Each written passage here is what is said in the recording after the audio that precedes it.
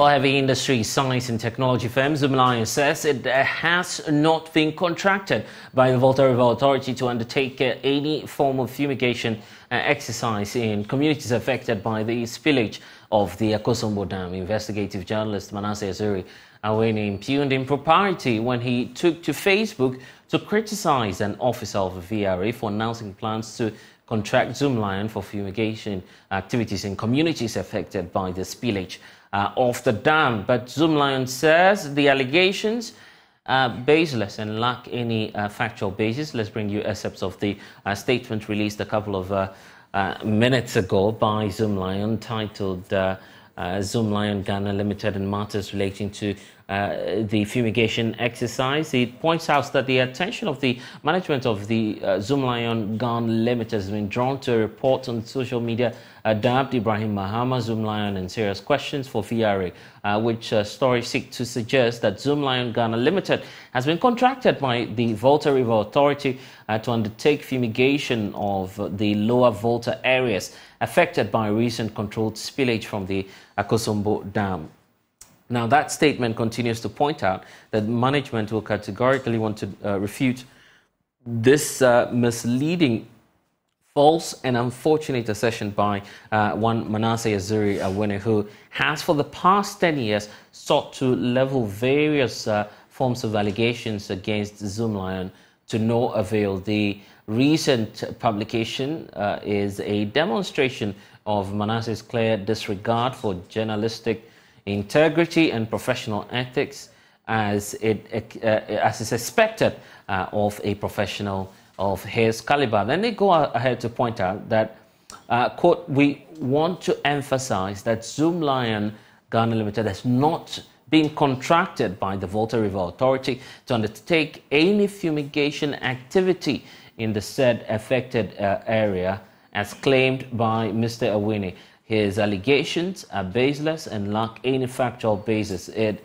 is disheartening that in his pursuit of sensationalism and cheap popularity, Mr. Awene has chosen to interpret, to misrepresent the facts, as the statement is pointing out." And then they go ahead to talk about the fact that on Monday, the 23rd of October 2023, Zoomlion Ghana Limited, led by its executives and management, presented a number of relief items worth over 500,000 cedis to victims of the spillage. Additionally, a sister company, which is Ecosoil, also donated almost 500 life jackets to the media and rescue team supporting the situation on the ground. Now, at the same time, the presentation, that's at the same presentation event, the company, in addition to the items presented, announced its intent to also fumigate the areas once the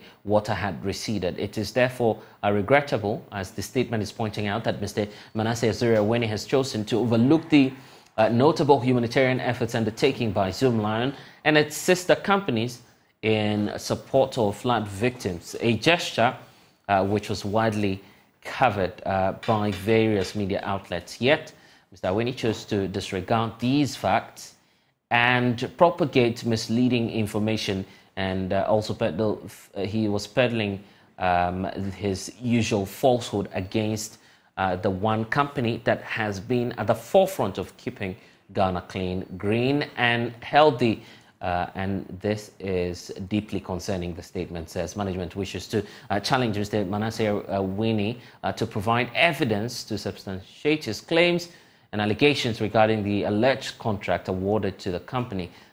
We remain unwavering in our commitment to uphold our corporate social responsibility and providing steadfast support to the communities in the Volta region, and in other ways to also to support the motherland Ghana, despite the unwarranted distractions which are caused by such baseless accusations. So this is the latest we're receiving from Zoomlion Ghana Limited. Let's hear from Adam Senano, who's co-chair of the Citizens Movement Against Corruption. He's also serving on the AU's advisory board against Anti-corruption. Thank you so much, sir, for spending some time with us. The latest from Zoomlion Ghana Limited, the position it has on this whole fumigation exercise, which it will be carrying out in all districts affected by the flood waters caused by the spillage of the dam. But beyond that, looking at the challenge which is now being thrown to Manasseh Azuri,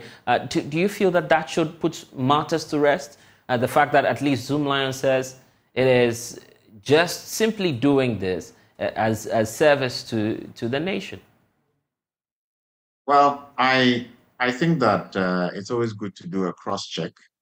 For some reason, I thought I'd seen some announcement by VRA to this effect. Perhaps maybe it's a Manasseh's write-up rather. But I think it would be good to connect with Manasseh and find out whether he has evidence to the contrary. Then we can draw a final curtain on whether Zoomlion is right about this. But the argument has been made, sorry, Adam, that some officials, at least of the Volta River Authority, are on record to have said that Zoomlion was contracted. As to whether or not it was a matter of semantics, indeed, there were some pronouncements that Zoomlion was going to carry out this fumigation exercise. I think that's probably exactly what I was referring to, that I thought I'd read somewhere something from VRE to that extent. And so I'm quite sure that over the next 24, 48 hours, we'll be hearing from Manasseh making reference if there were individuals who said this. And so it's a third-party reportage that he's using. And so the picking on Manasseh as someone who has an agenda may not fly if we're able to show that there was a VRA or some VRA officials were the ones who said this. In any case, I think that the bottom line simply is this. How much more support can we give these communities that are certainly struggling? How can we galvanize more items that can make their lives more comfortable? And what is the roadmap towards making sure that things turn around?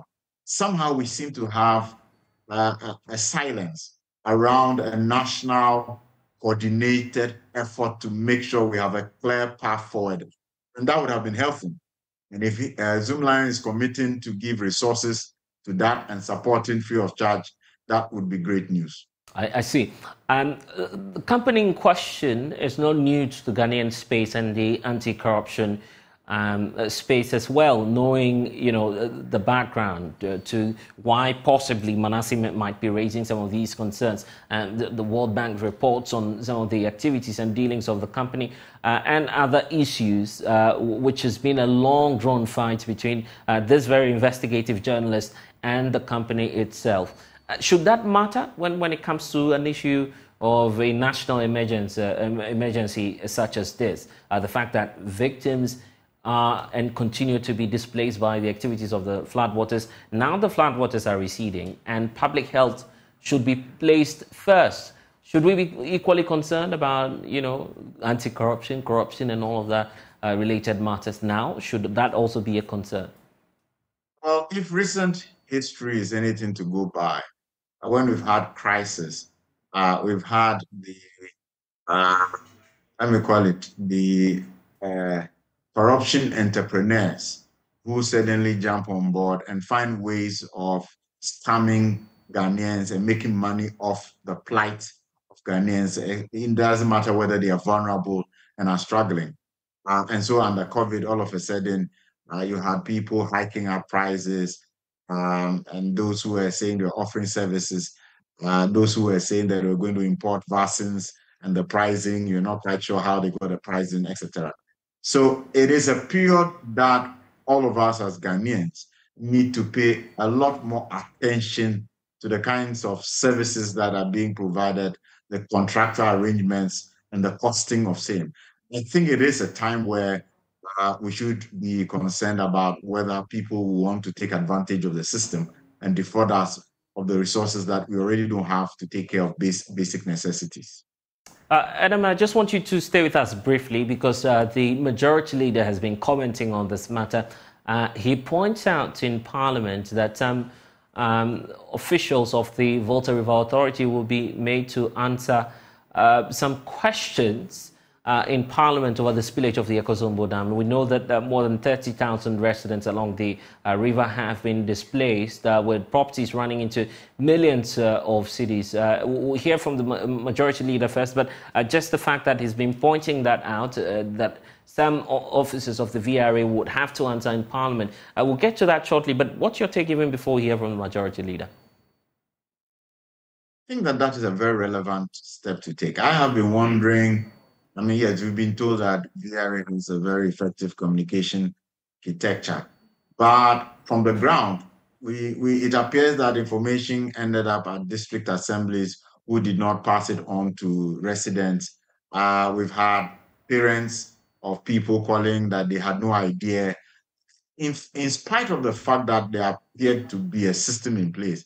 It doesn't look like the necessary work had been done, such that they had clear understanding of, you're moving from this point to higher ground here. These are the areas demarcated. These are the people who support you. There has not been that kind of comprehensive approach to this crisis. And if we don't learn from it now, then the likelihood is that we're going to have these repetitions, and sometimes probably with much more dire consequences than we have experienced this time.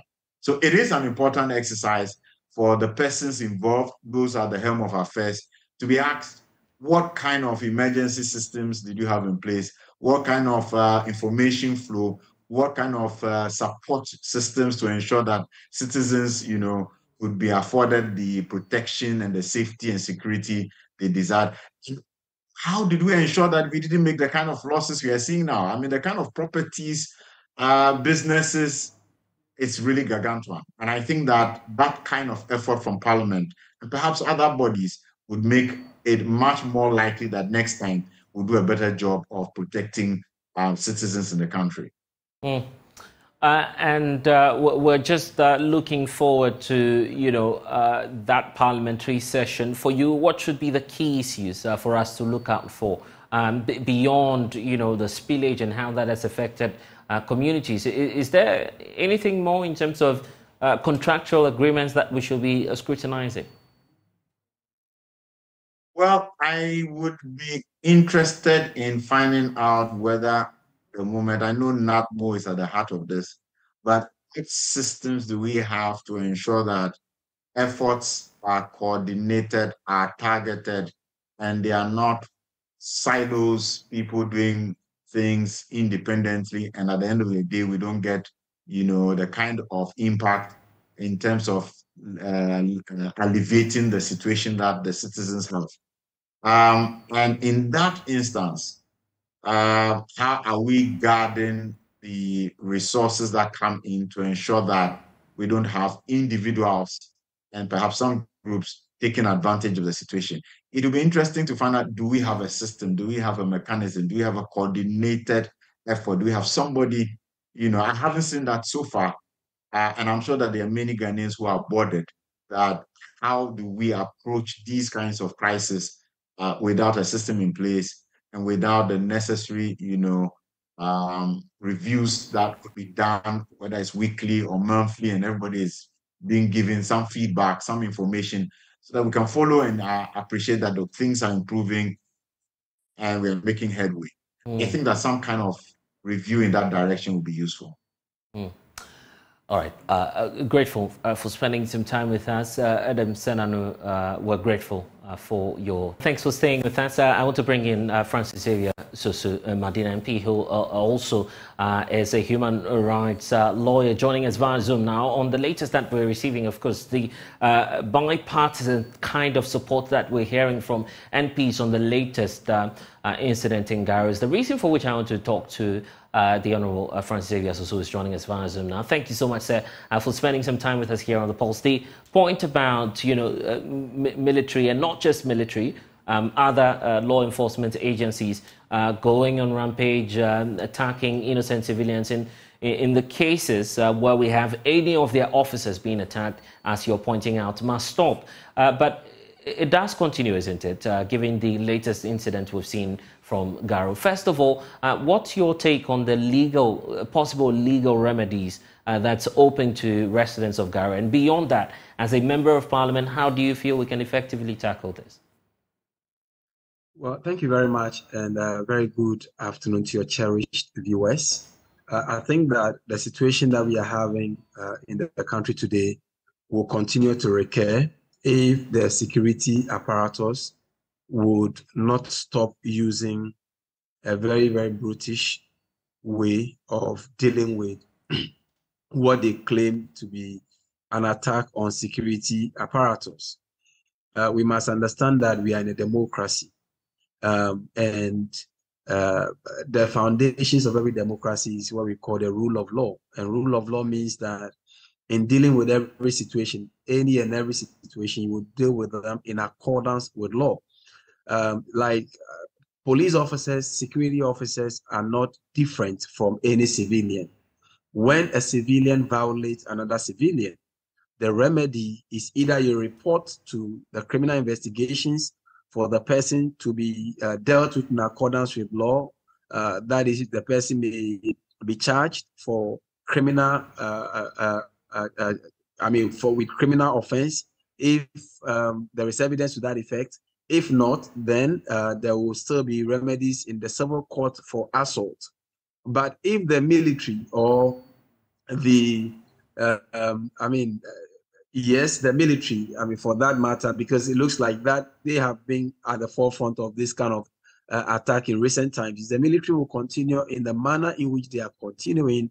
They would have to understand that they are being completely lawless. There is nowhere in our laws that says that when there's an attack on a security officer or a military officer, you should go round people up and begin to beat them and subject them to all kinds of torture and dehumanizing treatment. And so I think that the military high rank, as well as the people who are managing that, the security services would have to bow their heads in shame, because this continues almost every now and then, and we don't know when it's going to stop. If it continues this way, one of these days, the military is going to come face to face with the citizenry. And I can assure you that if they think that they have the power of the gun, they should remember that the power of the people can be stronger than the power of those guns, because they may not be able to withstand when the people mass up together to come and defend, themselves against their brutalities. And so I think it is time the military would have to go back to the drawing board and then maybe retrace its step and do the right things.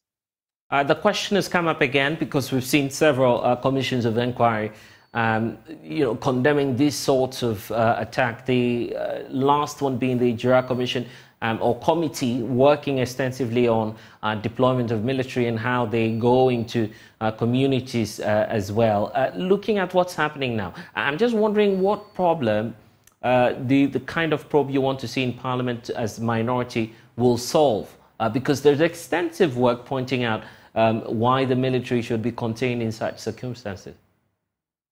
Well, I think that, like you rightly pointed out, what as a people, we like paying lip services to things and do nothing about them.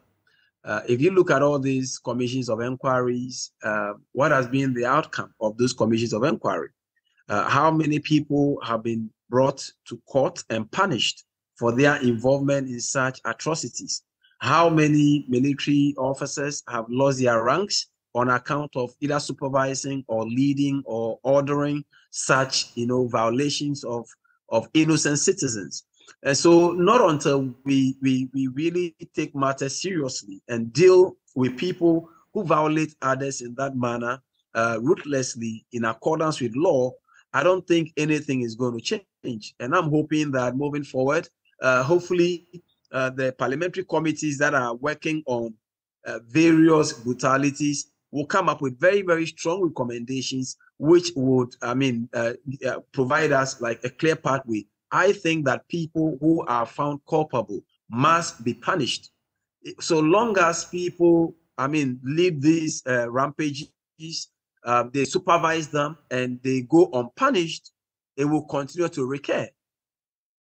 Okay, let's look at, the parliamentary level now and what you in the minority are asking for.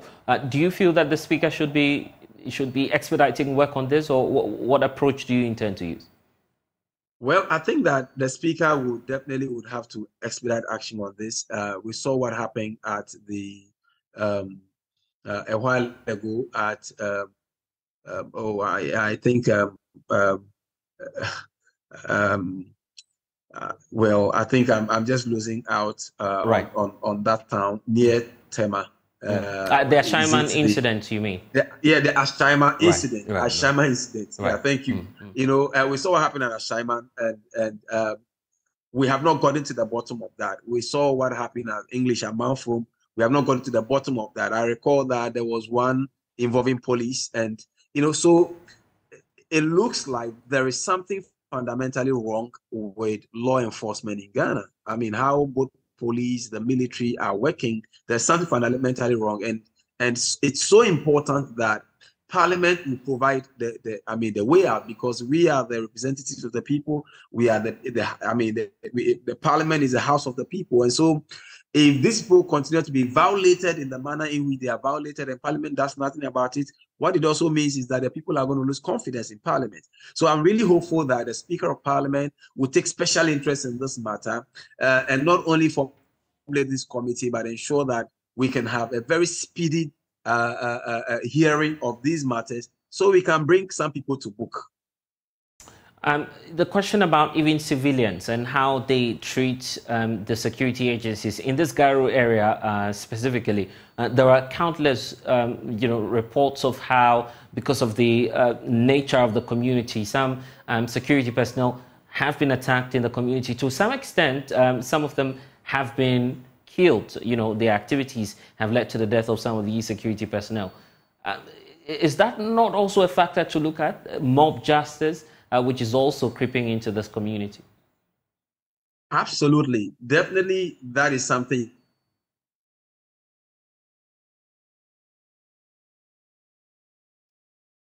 We might have just lost fundamental. Yes. Okay. Right.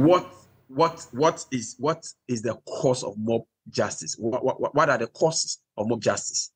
You know, remember that it is when people lose confidence in the. It is when people lose confidence. It appears that we're having some challenges there with Honorable Francis Xavier. So we just lost you briefly. If you could just take that point for me again, the issue about mob justice. Yes. We'll just, try and reconnect with Honorable Francis Xavier Soso, who is a human rights lawyer, also Medina MP, speaking to us on this issue. Honorable, apologies there. We lost you briefly on the point you're raising about mob justice. If you could just take that point for me again. We should ask ourselves, what are the root causes of mob justice? One of the fundamental causes of mob justice is the lack of confidence in the security service. Now, why would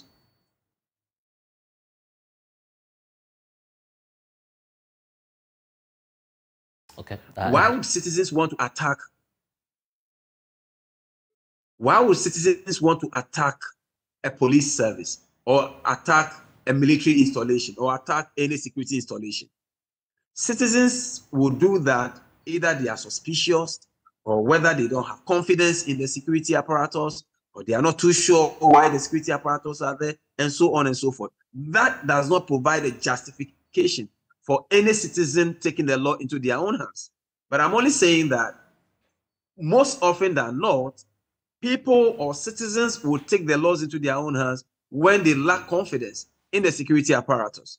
And in dealing with those citizens, the security will not have to take the law into their own hands.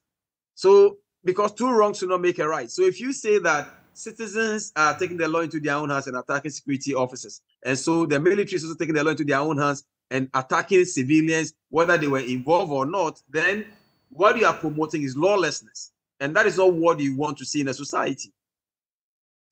The explanation we got from community leaders was that, they were simply adhering to government's see something, say something campaign, which forms part of the anti-terrorism mechanism. And these individuals involved then were not armed, were not necessarily using any uniform, identifiable uniform, a reason for which the community had to engage in the activities they did. And that brings up the issue about possible reforms to how, you know, national security is deployed and what sorts of engagements they should be involved in. Looking at this particular case, what's your recommendation on that?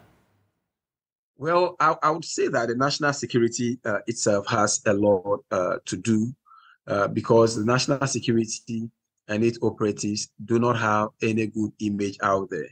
And I am not too sure exactly how they carry out their operations, in which form. But if you carry out your operation as national security officers in a way that raises suspicions within the citizenry, then it means that you definitely need to reform your approach. I don't know how many times national security officers have come face to face with citizenry in a manner as it happened in Garu. But if what happened in Garu is anything to go by, it means that, I mean, there should be some other ways that national security officers, when they come in contact with civilians, can quickly identify themselves as members of the security. And perhaps if they have an ID card or they have a way of, validating or showing who they are, I don't think that citizens will simply jump on you and start assaulting you only because they see you as a strange person who identifies as national security officer. I think that there is more to this than that. And that is the more reason why we need to really investigate this, so that when you have listened to both sides and you have been to the community and you have all-round information, it's easier to make far-reaching recommendations. Finally, there's so much anxiety in the community, the Garo community. Is there any message to the people there looking at the level of escalation? Well, I just want to, first of all, commiserate with all the people there and say that they just have to stay strong and know that these violations will definitely be investigated, and those who are found culpable will be brought to book. And they also to encourage them that indeed, if you see something, you say something, which is Okay, point well made there. Grateful for your time. Francis Xavier Sosu, Medina MP, speaking to us here on The Pulse. And now we talk politics because the flag bearer aspirant of the governing New Patriotic Party, Dr. Bawumia, says that he's capable of breaking the 8 for the New Patriotic Party in the 2024 elections. Over 200,000 delegates will on Saturday elect the party's presidential candidate for the next election. He's, however, warning any attempt to subvert the will of the people will be disastrous for the governing party. Elton John Brobe reports. Out of 958 delegates, Dr. Owusu Efeyi-Akoto pooled 36 votes in the Super Delegates Conference in August, enough to secure him a seat among the table of 5. According to him, he went into the election hoping to make the first 5. So our strategy was to make sure that we are in the 5, and we are in the 5. And this coming forth is a totally different ballgame altogether, because you are talking about 20 times the number. Yes. So how do you respond to those who say that this clearly is a reflection of what is to come? Oh, well, I think they are being, it's a misjudgment. But why do you think that it can change? Because the delegates down there are totally different from their leadership. Their leadership have disappointed them. I'm very confident that those down there who have worked, suffered so much for this party will take the right decision. And that right decision is to choose also Efeyi-Akoto as their flag bearer. But after engaging more than half of the 900 super delegates, he was shocked that only 36 voted for him. Fear the delegates, yes, and that's true. But the thing is that for me, talking to out of the 958 who voted, at least I can say that I spoke to directly to more than half of them, to convince, to sell my vision for the party and for the country. And I was very sure that at the end of it, they bought into my vision. At the end of the day, it didn't happen. It didn't happen. So Efeyi was right, that you fear delegates. But in the case of the 220,000 delegates, I don't think I've interacted with even 10% of them. Except that you rely on the structures that you build to get your message to them. But the insincerity of the delegates is not his only concern.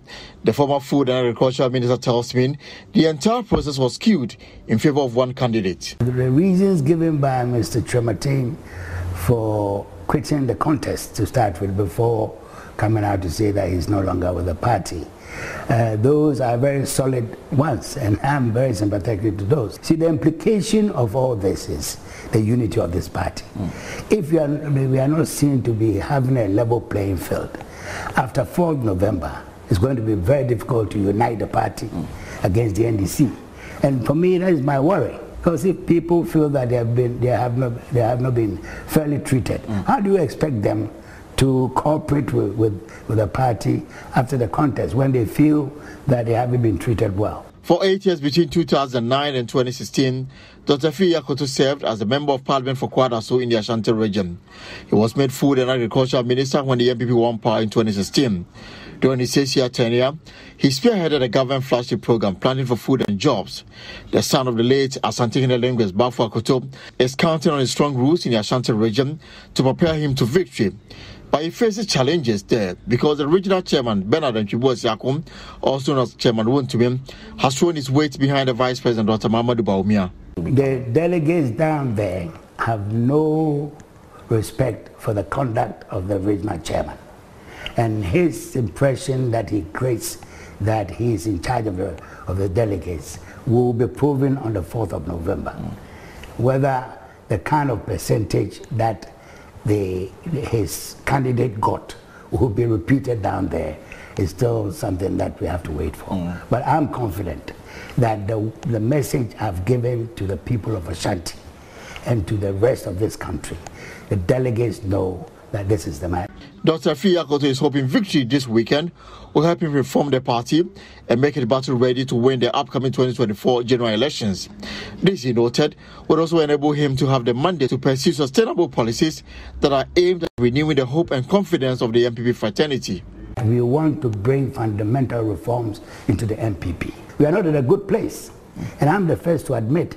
And also the way the party is managed. We have rules and regulations which say that if you are a party official, you don't define or come out to say that you are supporting this person or that person. And look at what is happening. The whole government, the whole parliament, the whole party, most of the party, people, managers and so on, have come out openly to say that they support one person. And it goes against the rules. So that alone should tell you that there's something wrong with our party. And for me, I'm very unhappy.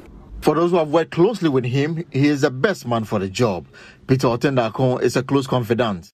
I would describe Dr. Koto as a go-getter, somebody whose words are sacred. If Dr. Koto says this, take it as a contract. He means every word that he says. And Dr. Koto is a very serious person. He's somebody who is an authority. If he says, let's deliver this, he will ensure that you deliver to the latter. That is Dr. Koto. Elton Brobe for Joy News. Quest to find a job in Ghana fails, but Abiola Abiodun is not one who allows incidences of life to weigh him down. He quickly picks up from that disappointment, sits up his desire pot and also finds another handiwork doing so he doesn't become a burden on anyone. Well, that's the story Hannah Odami narrates in today's series of Hope. I said charger, earpiece, cover, protector, headsets, different kind of accessories. Abiola Toheb Abiodun is a father of 3. He's been pushing this cart for over 5 years. He didn't start the business this way though. I didn't know anything about the business. It was some of my friends that introduced me to the business. And I start with how much? I start with 100 cedi as at that time. I start with like small earpiece and charger. That time I used to carry around. But I thank God today that everything is my own, it's my business. So, and every day I go out, at least I'm making something out of it. So I have joy with what I'm doing. An origin of Ibadan in the Oyo state of Nigeria, the Polytechnic graduate narrates why he migrated to Ghana. Oh, I just came here to hustle, at least as a man. The world has become a global village. if you are in somewhere and you don't have peace, or you see how the situation of the place are going, you need to move as a man. That's why I came here. When his quest to find a job as an aluminium fabricator in Ghana did not materialize, Abiola found selling phone accessories as the best option to survival. My plan is that if I will apply for company to continue the aluminium work. So, and as I came here, I applied for some company, so they didn't take me. So that's why I started this one. Narrating his daily routine, Abiola was hopeful he will soon open his own shop. Sometimes I close around 11:30 in the night. So, and I go to the market maybe sometimes around 2:30. That's how I start. I can continue with this forever because this one is a business. For year two, if I get shop, I'm planning to rent shop for Newtown. If I get shop, I will make it in a big way, and I'll start from there. Guided by his philosophy of life, Abiola says he's not for once regretted any step that he's taken in ensuring his wife and children are well taken care of. I'm not feel disappointment because as a man, you need to be growing every day. So as I start this one, I'm even happy that I get something that I'm doing here. So as I start from that, I never regret for one day. Because I thank God that I start this one as at that time, and this business has helped me a lot. It helped me a lot as at that time. So gradually, now I get where they say, just sometimes I just move around small and I pack for them and sell. Till the evening time I go close. And he does well to spend the money from his hustle with his family. Because I make them happy. Sometimes if I close, I'm going out. I used to buy something for them. Sometimes we go to Labadi Beach, sometimes if I get one, sometimes we go to Bola Beach.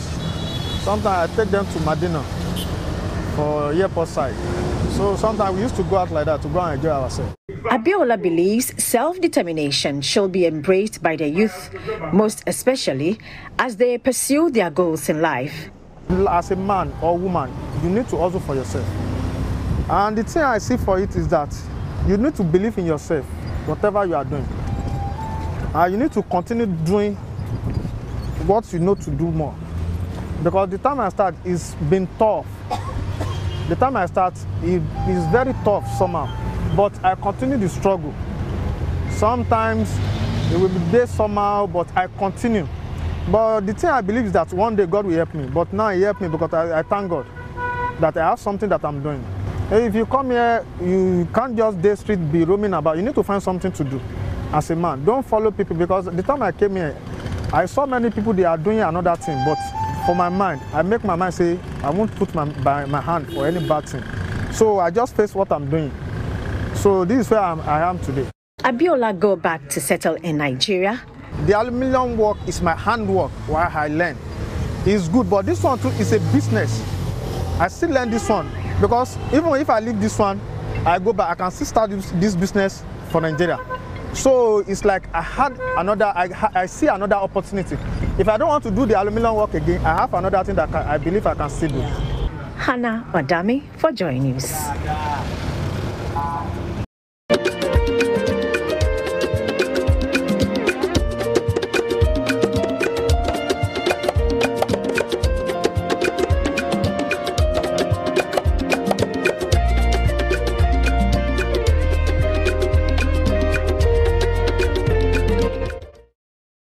And Presec Legon has cemented its place as the undisputed champions of the National Science and Maths Quiz after winning the 2023 competition for a record 8th time. They beat Achimota School and Opoku-Ware School to write their names in the NSMQ history books as the only school to have won the competition back-to-back twice in 2008, 2009 and 2022-2023. Maxwell Agboba has the rest of the story.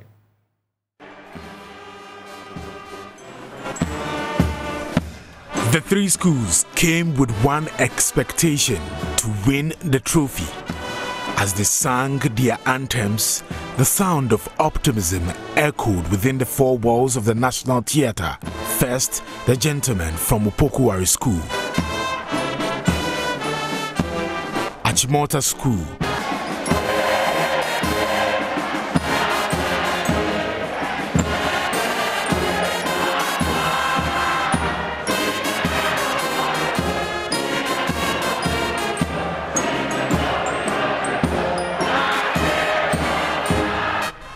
and the undisputed champions Presec Legon.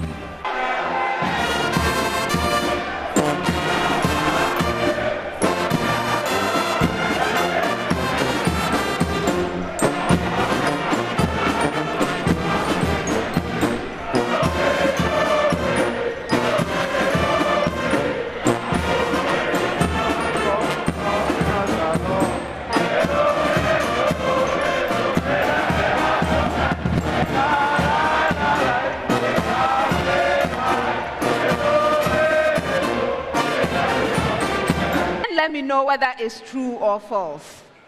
It was a comfortable lead for Presec Legon in rounds 1, 2, and 3. Things took a dramatic twist in round 4 during the true or false questions.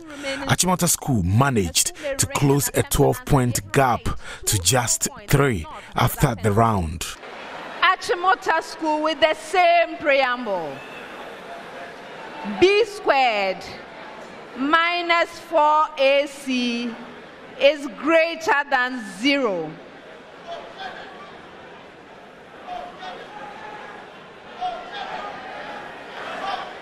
Kenneth? False. You are right.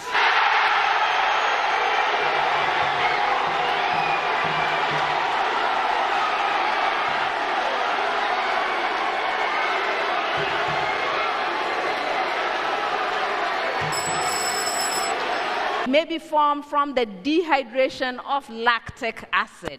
Achimota School was back to losing ways and Presec back to winning ways during round 5 riddles. At the end of the contest, Presec Legon had 40 points, Achimota School 28 points, Opokuwari School 23 points. This is our 30th anniversary, and so I am happy to also declare you the 30th anniversary champions of the National Science and Math Quiz.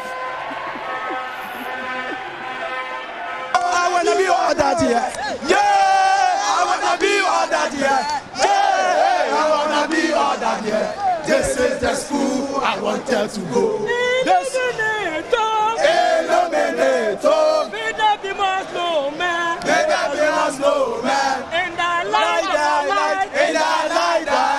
And lining their anthem says they're happy at studios. Happy studios are we? At this point we ask, are they studios?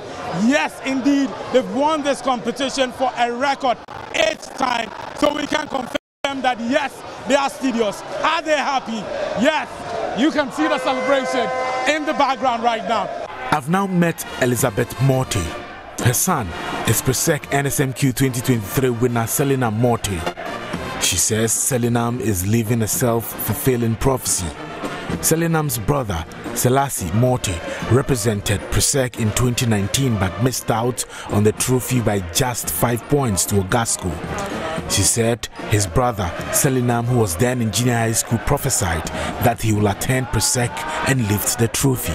He's a type that likes learning from childhood. Even in his basic school, he's always first. Always first. So I know you do it. And the brother too contested in 2019. Oh, wait. Selassie. Oh, really? Yeah. He was on stage in 2019? Yeah. Wow. Presec. He doesn't do anything in the house except learning. He likes learning very well. Wow. As a mother, what did you also do to support him? I'm sure you bought him a lot of science textbooks and all of that. He takes his brother's own, Selassie's own. Okay. He copies from Selassie. So while the contest was going on, what was running through your... I was first afraid. You were what? I was scared. It came to a time I was scared. During the riddles, I was scared. When Achimota School was getting closer. I was scared, but so I was praying. I knew that God would do it. I told God that He's been first since childhood. So now that he's coming here, he shouldn't be second. Wow. Yeah. I think God answered your prayer. Of course. Where do you see him in the next 5 years, in the next 10 years? He said he wanted to go to the Stanford University. Okay. So I'll be going for graduation there. Amen. Amen. I'll say amen to that again. Amen. Amen. final words, what do you have to say to a lot of parents who are watching this competition, who are watching the finals right now? Okay, one thing, I'll tell parents that we should always train our child to learn. Some of the parents, we like buying things for ourselves and then forget about things for the school. So I beg them, it's good to support our children when they are good. It's good to support them. You are sister or aunt? Sister. Sister? Yes, please. I see smiles all over your face. Yes. Tell me, what's the feeling like at this point? You're so happy. I'm so happy because my brother is a go-getter. He's a go-getter. He's a go-getter? Yeah, because when he was in, that was junior high, the brother was contesting, that was 2019. And he got to the final, but they were second. And he told us that he will make the grade and gain admission to Presec. And he's going to win the camp. Oh boy, Salinam said that? Yeah, he said that. And we're like, hey, you are not yet there, you are. He said he would do it. Wait, this was when he was in? When he was in Form 2. Whoa. When he was in JHS. Yeah. And I can see that whatever he said. That prophecy has come into reality. It has come to reality. The 2023 NSMQ winners from Presec could not hold back their excitement. Very excited about this, and it's very nice that you have worked so hard, you have put in a lot of effort, and you have also prayed to the Lord and committed everything to His hand, and He has granted us the victory. So I can't be anything else but excited at this point. The global president for that year's Dr. Ernesto Forisapon says they will not stop winning. So we are not tired. We want to win it, so we have a double digits. That is why we win the 10th one. Then we'll pull some breaks. Then you retire. You retire from winning, but we'll pull some breaks. There are a lot of people to win some, so we have 2 more years ahead of us to win it. Yeah.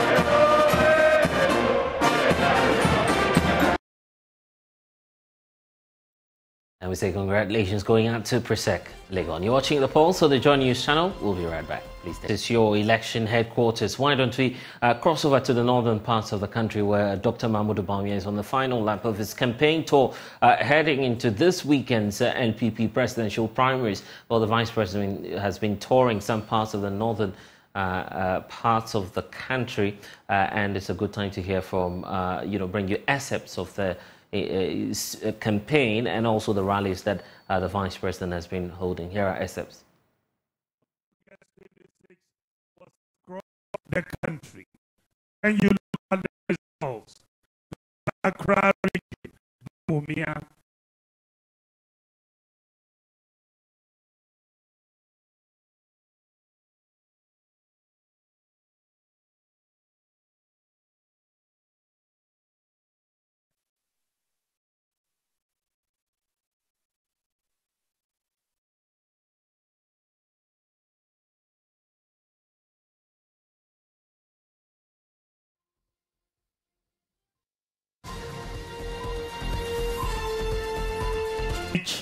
today, I want us to observe a 1-minute silence. Well, apologies there. We seem to be having some challenges connecting to the Vice President who's been making some statements ahead of the presidential primaries of the New Patriotic Party later this weekend. We'll bring you the excerpts in our subsequent bulletins. But it's time to stay on democracy because it's been receding in the West Africa sub-region with growing threats of violent extremism, which have dominated the conversations in the West Africa region. Well, a former British High Commissioner to Ghana, Nicholas Westcott, is optimistic about the country's future and matters of democratic development. However, the former diplomat in an interview discloses to me that Ghana would have to encourage more people to freely express their views. In recent times, the South region has grappled with unconstitutional change of government, but Nicholas Westcott believes that Ghana can safeguard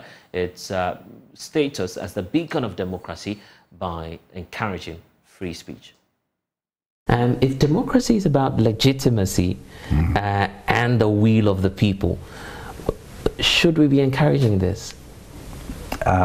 We should be encouraging people to express their views, but there is also, we need to take account of history, that in the past, military governments have not really greatly benefited. It's only when, I mean, Africa's economic growth took off in the 1990s, 2000s, which is the same time that there was a trend away from authoritarian governments towards democracy. The two do go together. They're not completely tied. China has achieved massive growth without any democracy. But they have a government that is accountable in some ways through its own different kinds of structures. Each African country has to find its own way of achieving accountable governments and economic growth. And I think throughout Africa, those who are in government, you can call them elites or whatever, need to find ways where they can respond to public views. And in our experience, the greater the transparency of government, the better.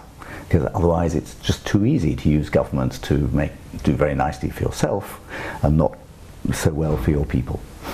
Your projection of, the trend in the sub-region. I'm asking this question because of some of the tendencies we've seen from these West African leaders. Macky Sall, for instance, is being criticized in his home region.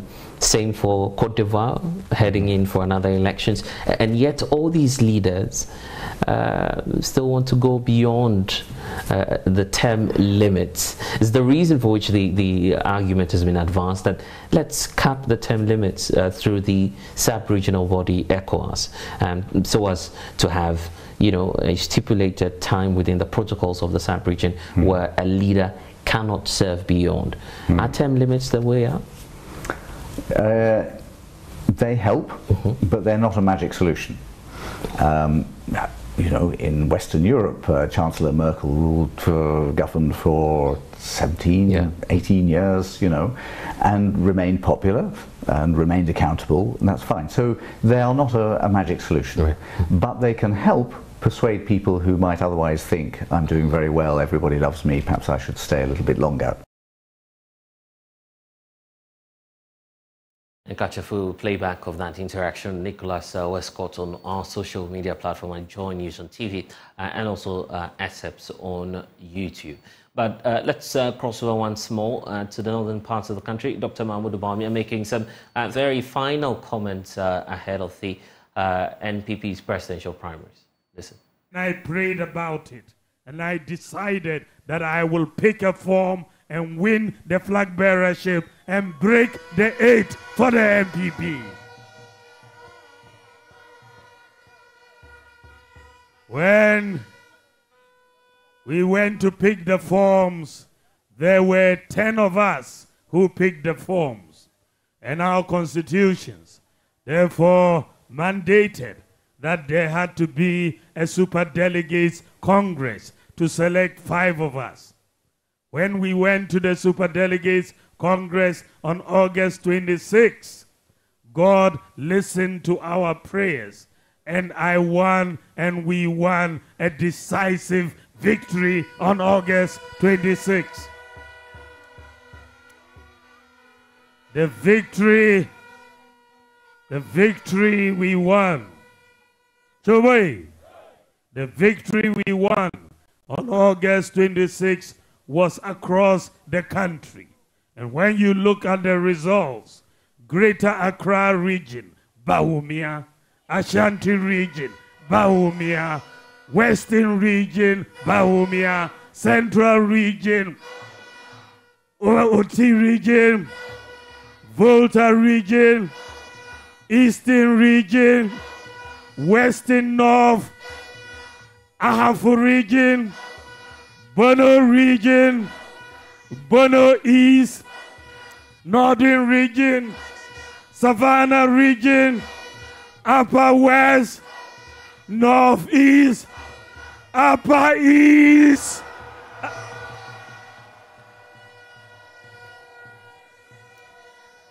It was a remarkable victory, and I want to thank the people and the delegates from the Upper East region.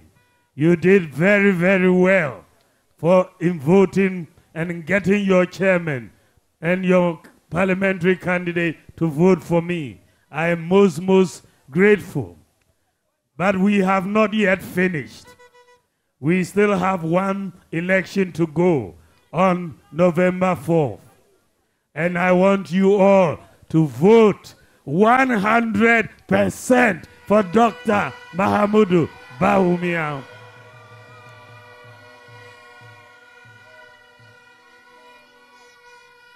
The Special Delegates Congress sent a very important message, because the whole party across all the 16 regions and the headquarters, the whole party was united behind Dr. Mahamudu Bawumia. The whole party and the whole country. That is quite remarkable. And as we are proceeding to November 4th, some of our opponents are getting more and more afraid.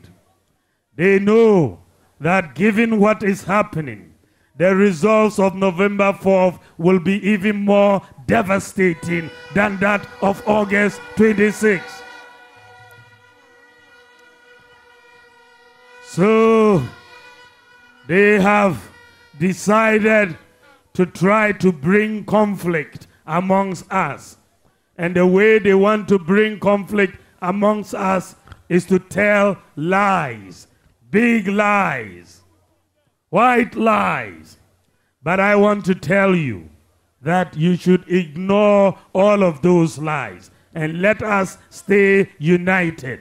Let us stay focused. The next few days, they will come out with more lies and more lies. We will continue to ignore them, and we will go and vote 100% for Dr. Mahamudu Bawumia. So, Choboy, if anybody asks you, why are you voting for Dr. Mahamudu Bawumia, tell them this. The first reason why I am voting for Dr. Mahamudu Bawumia is because he has the political experience, the election experience to win the 2024 election.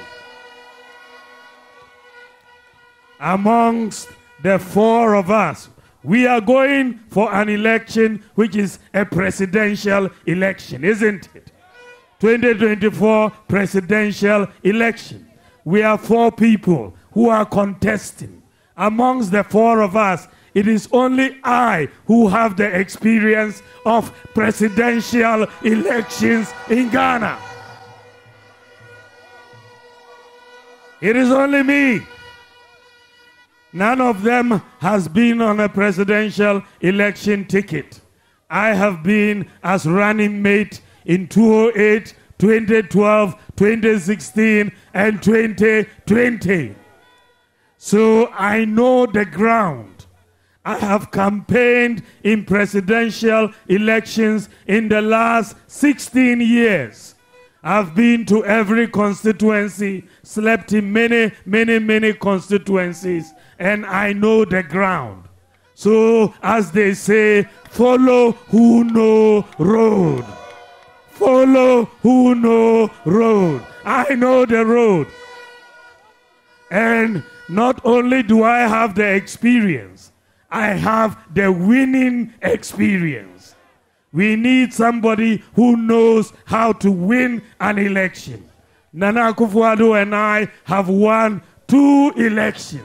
one 2016 and one 2020. So if you want a flag bearer to break the 8, you need one of the aspirants who knows how to win.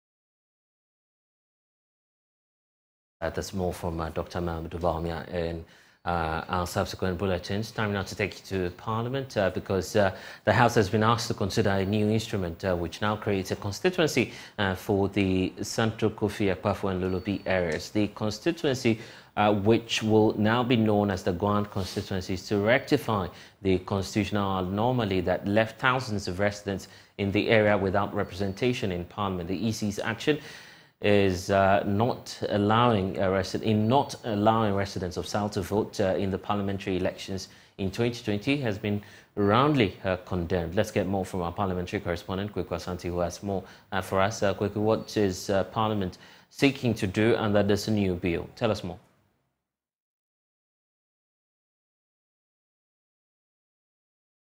We're unable to hear you, Kweku. If you could just unmute and get on the line for us. Yes, Blessed. This paper has been laid on behalf of the Electoral Commissioner, Madam Jean Mensah, by the Majority Leader. Early on, there were information swirling around that the Electoral Commission intended to create some additional 20 or 25 constituencies.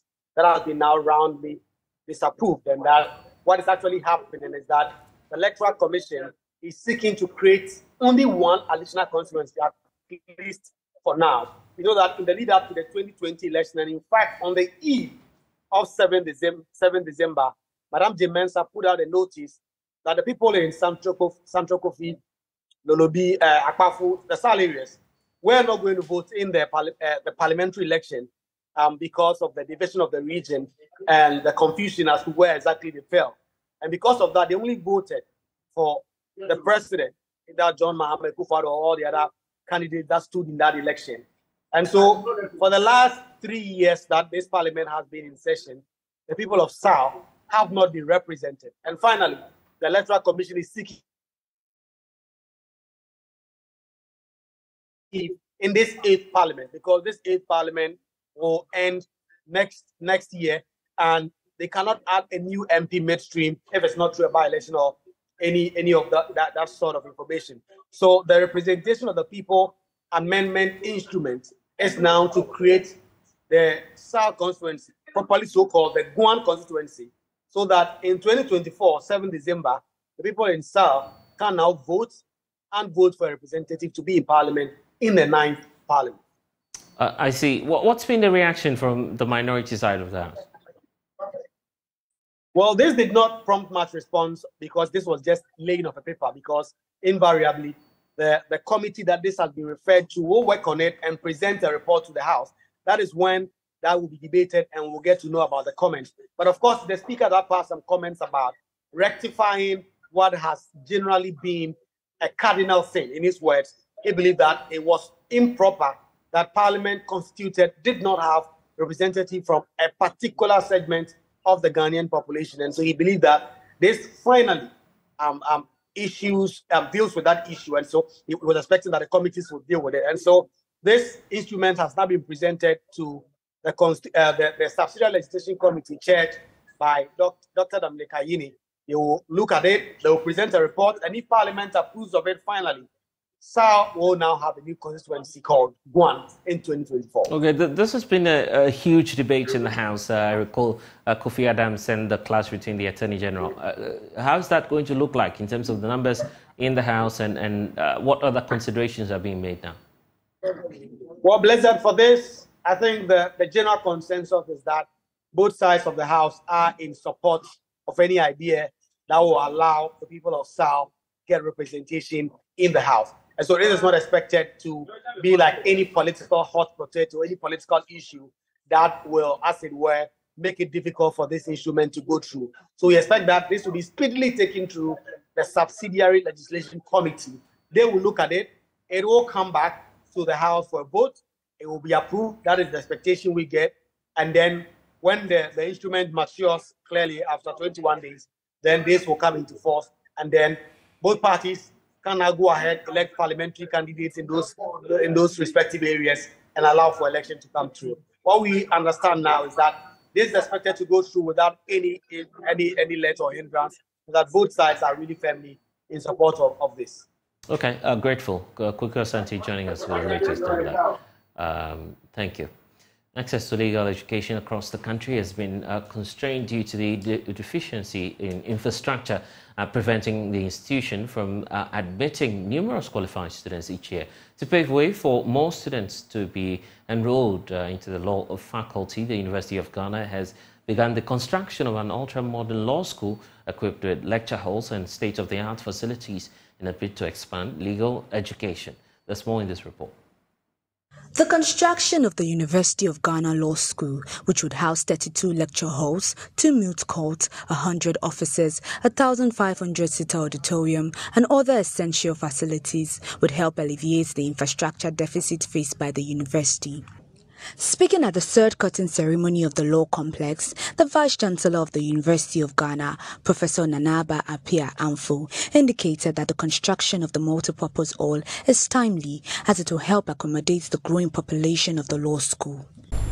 The University of Ghana School of Law, one of the flagship academic units of the University of Ghana, has experienced exponential growth in program offerings, student and staff population. From 6 programs, the school currently offers 41 programs. Consequently, the student population has also grown to over 2,000 from about 600 students. The staff strength has also been augmented to a little over 100 to meet the growing demands of the school. From these statistics, there could not have been an opportune time to commence the construction of an edifice befitting the status of the University of Ghana School of Law. And so this groundbreaking ceremony is therefore very timely. The Chief Justice of the Republic of Ghana, Justice Gertrude Tokonu, stated that the law complex will create an atmosphere that will foster critical thinking among students.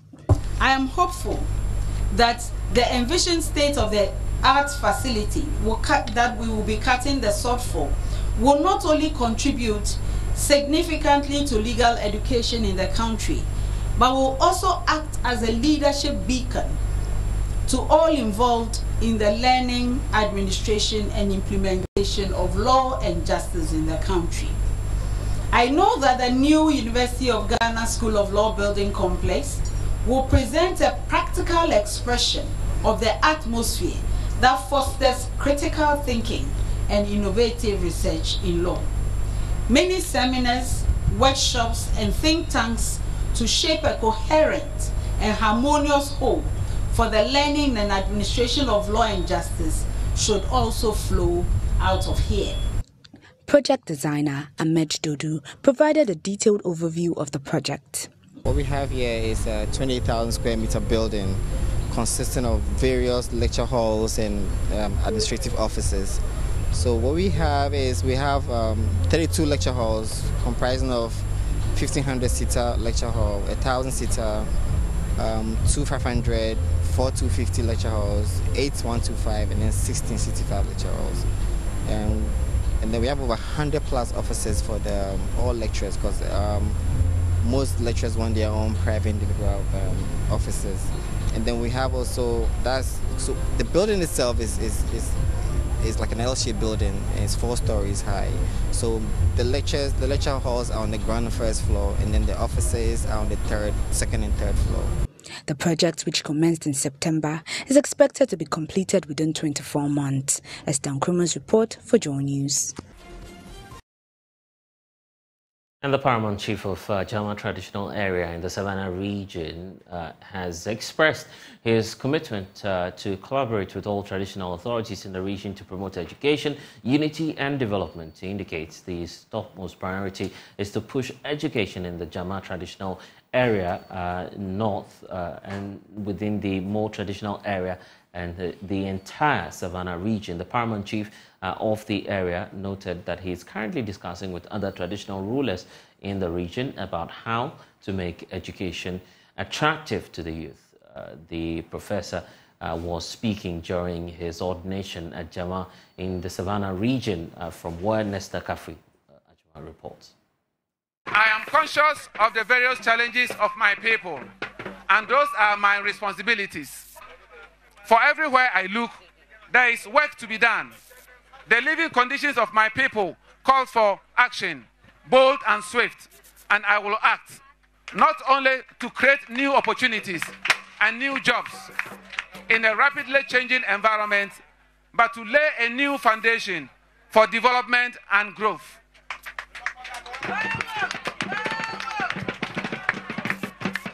Especially through investment in education. Investment in education is investment in a secure and a stable future.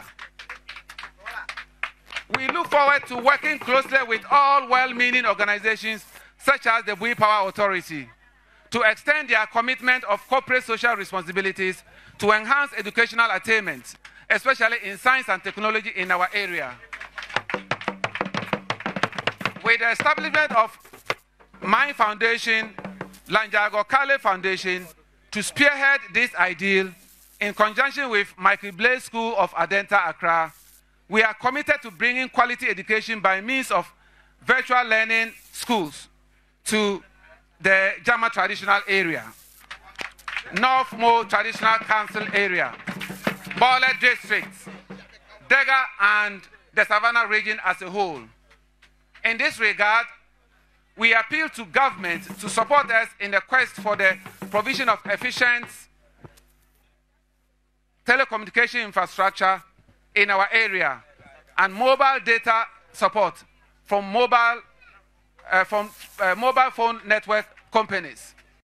Now, Professor Kale encouraged Ghanaians to be careful about how they treat the environment to mitigate the negative impacts on the society. Now, we are aware that in recent times, there have been rains and devastations affecting the Volta River spillage. When you go to Akosombo, there are disasters, waters have been spilling, and my geography background will tell us that global warming is a very important factor, and not only that, human factors, how we conduct ourselves in the environment influence the way that it affects the environment. So, my people of Ghana, let us be sensitive about the environment so that whatever that we do, we will know that it will come to bite us, it will affect us. Therefore, we should try our possible best to look after the environment, to avoid such devastations. Known in private life as Professor Noah Kofi Kale, a professor in land economy with Cambridge University, now Professor Lanjago Kale became the paramount chief of Jama traditional area in January 2023. He has a great deal of teaching and research experience in different countries, including the United Kingdom, South Africa, China, and Ghana. Now Professor Kale succeeds his late uncle, Na Kojo Pambo, as the paramount chief of Jama traditional area. For Joy News, Nesta Kafu Yajoma reporting.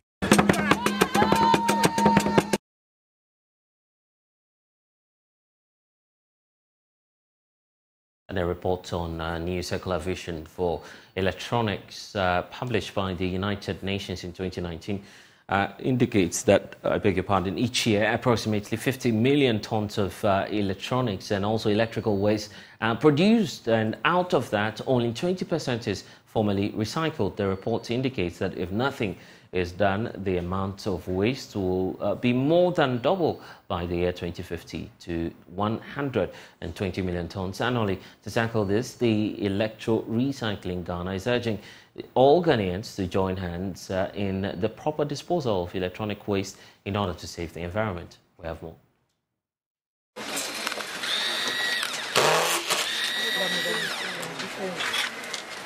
Some school children dismantling and reassembling electronic waste into useful product.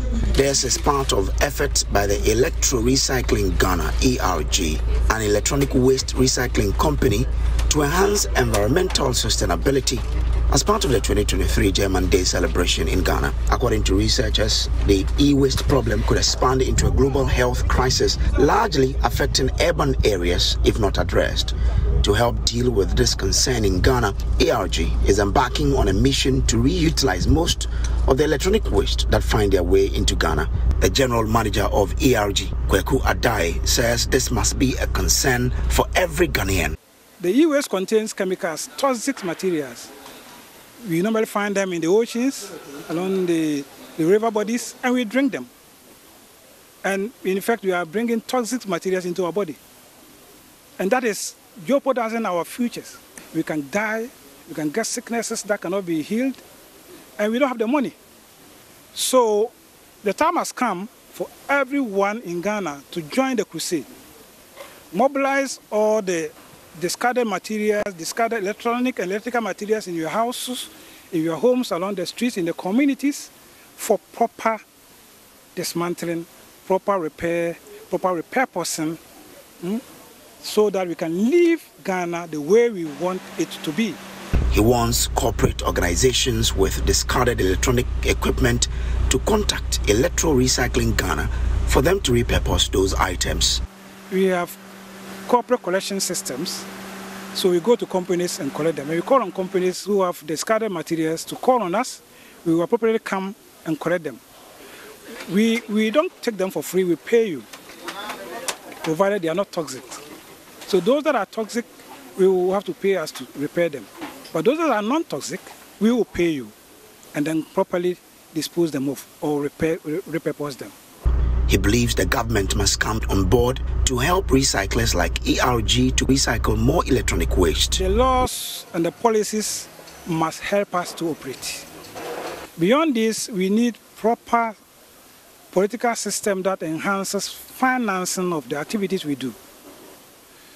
Additionally, some of the materials cannot be disposed of here in Ghana, and we have to export them.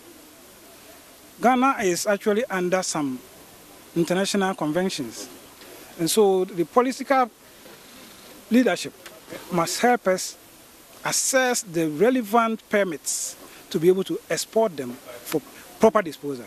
One of the partners of ERG, the German Chamber of Commerce, wants investors to support ERG in its effort to enhance environmental sustainability. Solomon Lodo is a project manager at the chamber.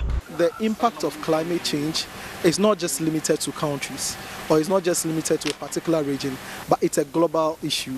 So companies or individuals or donors or angel investors who are interested in e-waste or about environmental sustainability can actually partner with Electro Recycle Ghana, because they have taken upon themselves to actually do the sensitization and also taking e-waste and recycling them. So if Ghana government and even corporate society can support them, I believe the issues of e-waste, if not reduced, will be completely wiped off. It's a call for all of us to join in making the environment sustainable. The ERG says it's leading the way and needs the support of all Ghanaians. For Joy News, Samuel Kojo Brace, OEB. Well, we're signing off here on the polls with me, Blessed Sogan. For more news, log on to myjoyonline.com. Thanks for watching. Bye-bye for now.